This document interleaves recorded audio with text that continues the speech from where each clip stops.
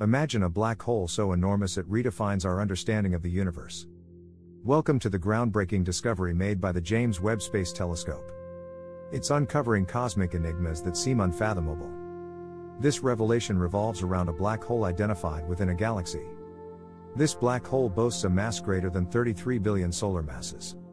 That's roughly 6,000 times heavier than the black hole in the Milky Way. How did it amass such mass in just a few billion years? This raises questions about the conventional theories of black hole development. Scientists once thought that massive black holes gradually came into existence. They consumed nearby gas and stars, building mass over time. However, this one appears to challenge those established notions. Let's simplify things.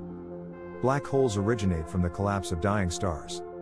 They gain mass by attracting matter toward themselves. Yet this colossal black hole expanded quicker than anticipated.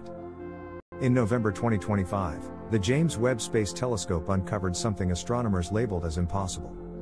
A supermassive black hole, disproportionately large, residing in a small galaxy, only 570 million years post-Big Bang.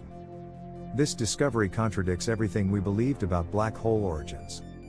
For context, the universe is 13.8 billion years old, and 570 million years after the Big Bang represents its early infancy. At that stage, we expected to observe small, young galaxies, tiny nascent black holes, limited stellar formation, yet James Webb identified something truly enormous. Big Bang, 0 years, predicted black holes, small, actual finding, monster. Meet the galaxy Canucks LRDZ 8.6, among the earliest galaxies we have detected. Here's the catch: in stark contrast, the black hole inside is gigantic, actively consuming material faster than theoretical models suggest. The dilemma: shouldn't be this size yet. For a black hole to achieve such mass in a brief time frame, it would require digesting hundreds of millions of solar masses annually. Galaxy age: 570 million years, black hole mass: supermassive, expected size: 10^100x smaller. This isn't simply an anomaly. It fundamentally disrupts our comprehension of cosmic evolution. Theory problem number 1: black holes and galaxies typically grow in tandem. Larger galaxies have sizable black holes. However, the reverse is true here: a small galaxy with a massive black hole. Theory problem number 2: black holes cannot expand this rapidly.